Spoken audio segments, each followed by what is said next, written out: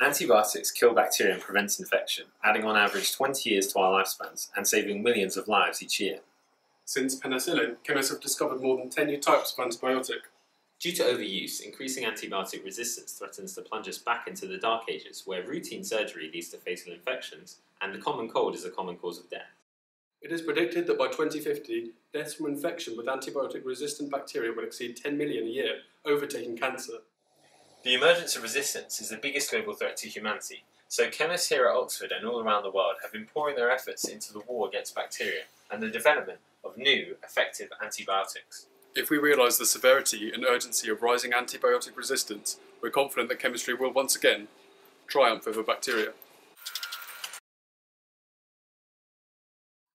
The challenge for chemistry is to get one step ahead of the bacteria, as we did with penicillin. The challenge for humanity will be to treat next generation antibiotics with the respect that they deserve.